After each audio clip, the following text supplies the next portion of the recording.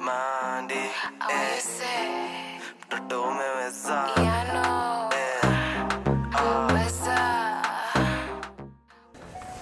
Hi guys, with me, Kabaya, the rap queen, Maandy. Karibu Boomplay. Asante. Karibu Boombas Kenya. Thank you. Tupime temperature kwanza. Actually. Kwa unanigonga nayo. Uko mbaya 35.9? Sawa. Sawa. So Maandy. Yes. Maandy Kabaya. Yes. But mbona ni mbaya? Kabaya tu, kabaya kwa mic, kabaya kwa bees, kabaya tu. Kabaya ni kabaya. Kabaya kwa mic na bees pekee. Bees. Kuna kitu kingine? Gani hiyo ingine? Kwa nyumba, uko ndani. I'm a child of God. Okay. I'm a child of John the Baptist. Okay, so Maandy, for those who are watching you for the first time, who is Maandy? Maandy is a singer, songwriter, rapper, entertainer, performing artist. Yeah. Okay. Yeah. So kindly give us a brief history of your musical journey. You know, ulianza when? How's the journey been for you? The journey has been bittersweet. Siwezi complain, by the way. But I can say it's taken time. I've learned a lot. I started in 2016. 2016 November is when I released my first song under Chua Records, yeah. And then I took like a whole year's break in 2017. Then now I started doing things on my own because before now I was working with other people. So they were doing everything for me. So it took me a while to kind of understand everything. Yep. Yeah, so from around 2018 now is when I started becoming stable. Sasa mpaka sai. Yeah, umetaja Chua Records, eh? Yeah. But they big up my guy, GKV. So speaking of Chuo, mazai. Ukiwa Chuo, ukitoa ngoma na GKV na Danny Talks. Ulikuwa unajiita DJ Maandy. Were you a DJ? Yeah, I was. I actually started out as a DJ. Like immediately after high school leaving. I told my mom, I miss any computer school, me and that DJ school. And she was very supportive, by the way. Shout out to my mom, she's the coolest. Okay. So I started off with DJing. Then along the way, I met a friend of mine who I used to practice from. There was like a studio hapo kando. So I'd go hang out there. Producer alikuwa hapo akaniambia, by this record kitu ndogo. Like something small. As a joke. But then this whole thing started as a joke. So hapa sasa umetoka DJing. Nimetoka DJing. Unaingia kuimba sasa. Nikaingia kuimba. So from there, my friend now introduced me to G. Yeah, hivyo tu. Okay. Kakua. DJ, bale ulipiga show? Mob, mpaka kwa TV. Okay. But I couldn't balance. Ilibidi nime-sacrifice one thing. Yeah. And at some point, DJing ikaanza kukua too much, and I didn't feel like my heart was there kabisa. Okay. Yes, I loved music, nilikuwa napenda hiyo mashow manini, but nilikuwa nasikia kama music is more my element. Okay. Yeah. So ukaingia music, kuna time ukajita female Isa. Yeah. Ni this year. Do you believe? Ni this year. Around 6 months ago. Yeah. Yeah. Why do you call yourself female Isa? It's not really as in like, okay, unajua mnaifanyanga iko like so serious, but they see as serious as you people think. Personally, I love Isa. Like he's one of the very few people I can look up to in this, like in Kenya. Yeah. You get? And I can name a few. There's Isa. Joakali is cool. Joakali by the is like one of the coolest people I've ever met. Okay. There's Nonini is my friend. But I felt like Isa's impact, like, iko heavier on me. So I think it was around the time when his memorial ilikuwa na Caribbean. Yeah.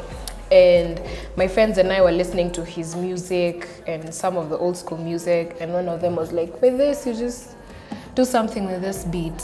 It's like, yeah, by the way. Yeah. 1 2 1 2 kandika. Ka record, tukafanya video abruptly. Yeah. So it was just that. It's just me just paying homage. Yeah. So apart from Isa, who else, you know, inspired you to get into the game of rap?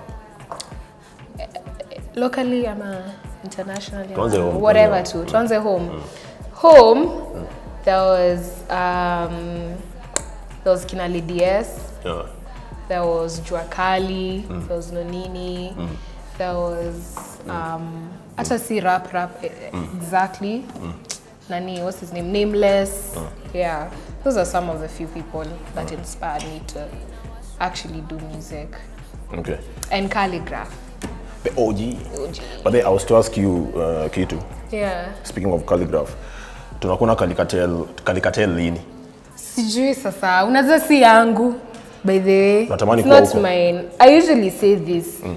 If calligraph feels it's necessary to add me, fine.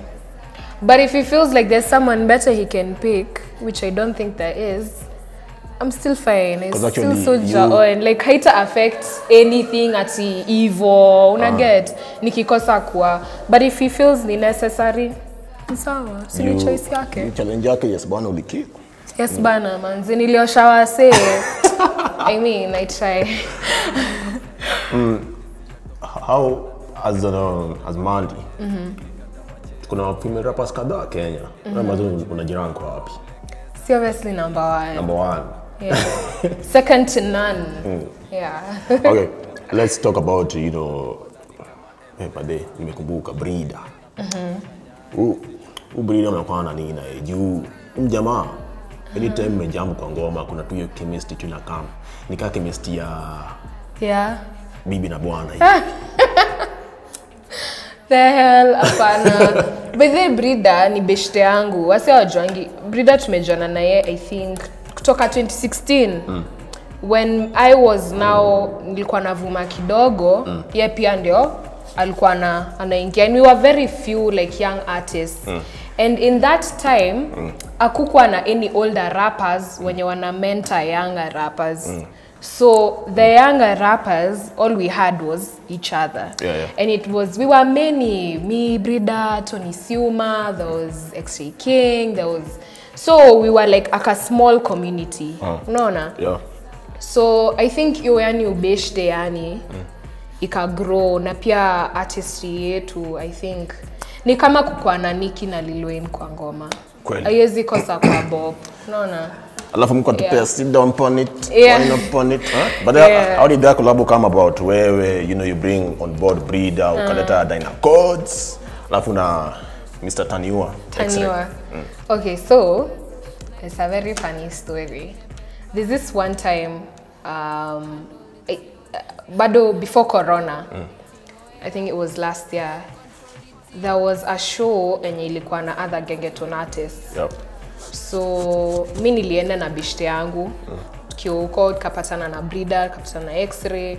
Then unajua yani kila msee ako lit, yani good vibes nini. Kimchezo tukasema hapo na X-Ray tutafanya wimbo. But sasa you're thinking zimeshika hivi tu itai happen, una get like vile unaweza chochana na bishte yako manze tutaanza biz. Sasa zimeshika lakini mnajua nyi wote si serious. So tuka exchange numbers hiyo usiku. Tuka party nini good vibes. The following day actually texts me. He's like, "Hey manze session lini?" I was like, "Aya." Uko serious? Uko serious? So we talk akashinanga meniskuma but your time walikuwa like ma celeb. They still are. So mimi nilikuwa naona umsi ananipima nita book session alafu akose ku pull up. But he was serious. So while we were talking, I told him I'm also talking to Diana. I'm supposed to do a song with her. So siku wenye ninaenda ku record with Diana, you can come to the studio also because it's in Umoja. And I was like, see we just get Diana on the song also afanye hook. I was like, sawa, good vibes. The more the merrier. So ikafika hiyo siku hata nilichelewa. Actually alifika mbele yangu. Me honestly this whole time I'm thinking he's joking. Mpaka waleo mudhani ni jokes. Like I can't get realistic.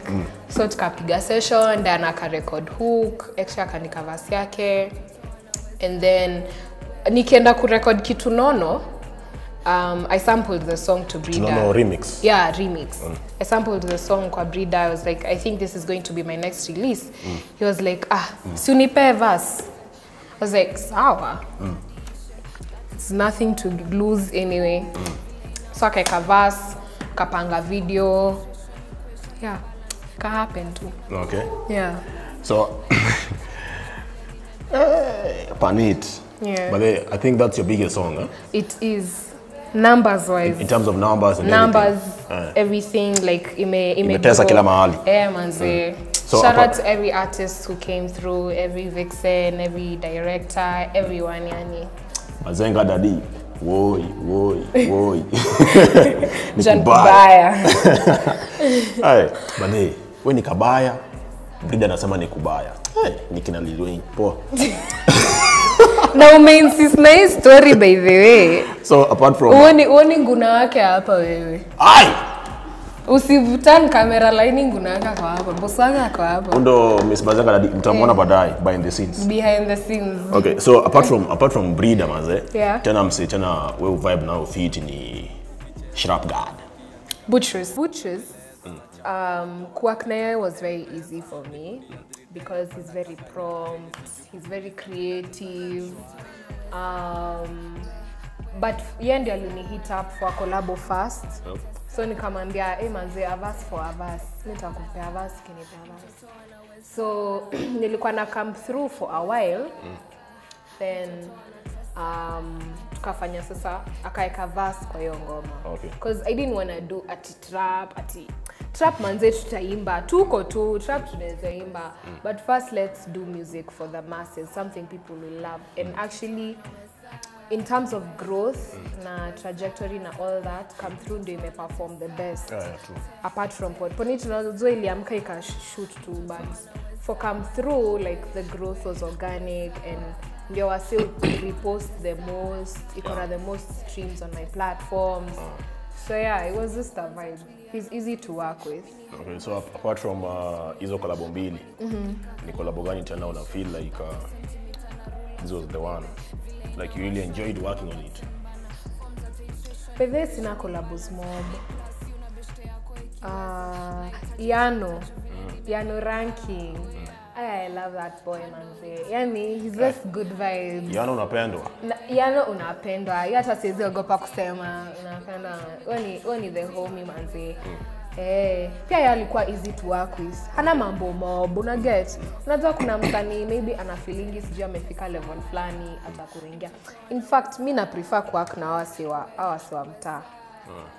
Wase wa mtaa kana ako in kaa jisikia jiski msee wa huku wa uptown sijui hataki sijui managers spendi kusumbuliwa by the way nikiona unanisumbua naenda tembeza. Anyway, so being a female artist, you know, in a male dominated industry, how has it been for you? Kizungu ngumu. But do you feel like you supported enough? Me? Sina haraka mimi. Sina pressure na life. Juu at the end of the day mimi nataka support ya fans. I want people who genuinely like my music. Yeah. I really don't care about the industry related decides, the male artists vile watajisikia. Like me, I'm doing this for my people. And I'm doing this because I want people to love my music and to appreciate my work.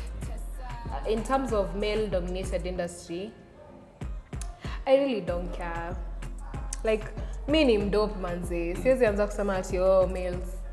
I'm Maandy. In this competition ni mimi tu na ni mimi. Kabaya.